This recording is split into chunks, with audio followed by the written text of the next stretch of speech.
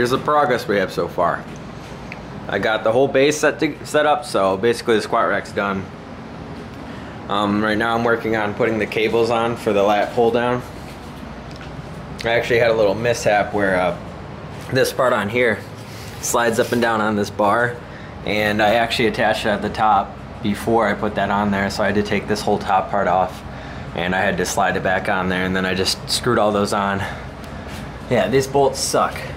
You know, putting them on here, I can barely even see these ones up here, and I had to screw them on blindly, and my shoulders are starting to die, especially since I had to do it twice.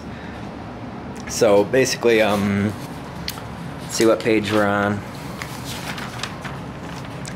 1, 2, 3, 4. We're on page 5 out of 6, I think. I mean, that's just for the cables, so I think we're doing that. Right now I'm on these ones, so I'm gonna go ahead and put these cables on. Hopefully I didn't forget anything else. I just took a break to eat some food because I'm dying. Been working on this for a few hours now. But anyway, so I'm gonna get back to it. I think I'm on these ones. I'm pretty sure I just finished this one, so I have to put all the pulleys on. And I'll get back with you once I get that over with. So, alright, one step closer to finishing. I got the pulley system all set up, the cables. Actually wasn't as hard as I thought it would be. I mean, the manual actually does look easy in there, but at first glance it looks like it's going to be pretty difficult, but it's pretty simple actually. All you had to do is run the wire up over the top of the first pulley, over the second one down, and then it connects these, and by gravity this thing holds it on here so you can attach the bottom part, because it's 2 cables that actually come together in order for this to work. So if I reach up here and pull down on it,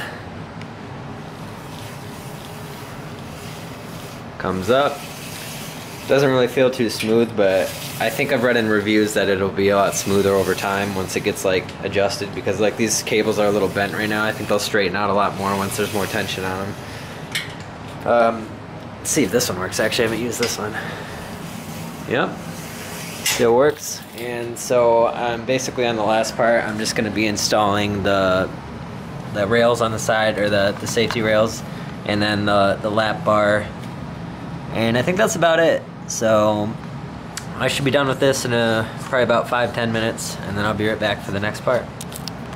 And just like that, the rack is complete.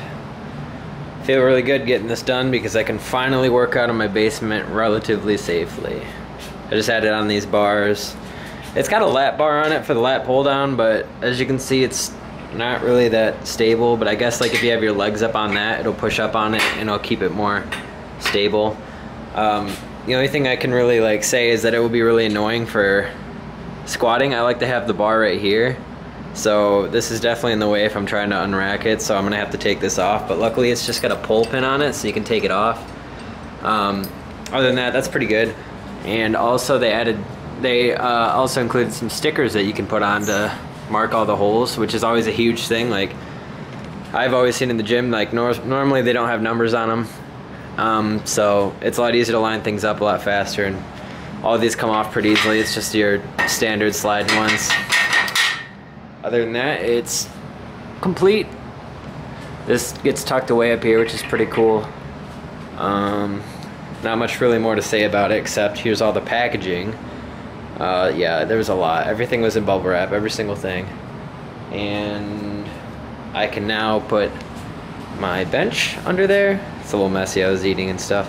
But yeah, I'm hoping that it all lines up correctly, because I want a bench under here. And you know, benching, it's one of the hardest things to get up if you don't have like a partner or something, or some way of, you know, not dying, because it's hard to push yourself and there's that fear of failing. So this is definitely going to be useful. I can work out down here now. I'm sure I'll have a little update on it and how well it works after a while, but for now I'm just excited to finally start using this. I might just use it today. That's about it. If you enjoyed or have any questions, go ahead and leave them.